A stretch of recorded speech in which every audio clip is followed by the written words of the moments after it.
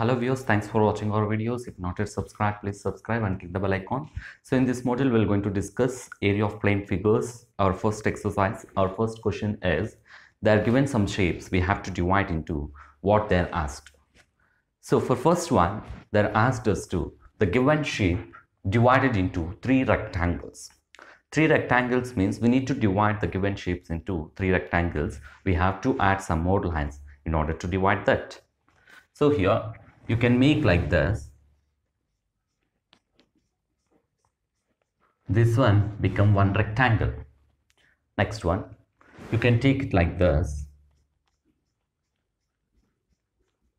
This one become second rectangle and this one will be third rectangle. So this is third rectangle. Next one, three rectangles. So this shape we have to divide it into three rectangles. How we can divide as, you can make it as this one like this. This is one, this is second, this is third. Three rectangles we are getting. Then again you have to change this one into, you can change differently like this also. So how you can divide is, let's take like this. You can make it as like this also, 1, 2, 3. So you can make like that also, no problem. Then two trapeziums. So two trapeziums means the sides which are opposite sides should be parallel to each other. Then you can make like this. Sorry, here. Join like this here. 1 and 2. Two trapeziums. So here upside and this one is parallel and down also this is parallel to each other. Opposite sides are parallel to each other. Next one, two triangles and one rectangle.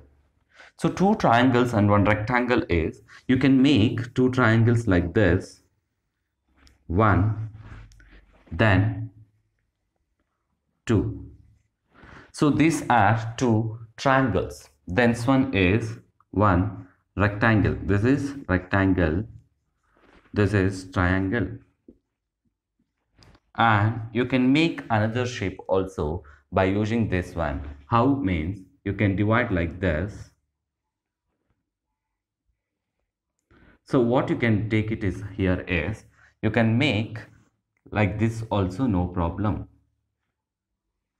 So this one is 1, 2 triangles. This one will become rectangle. So like that also you can divide, no problem for that. Then three triangles.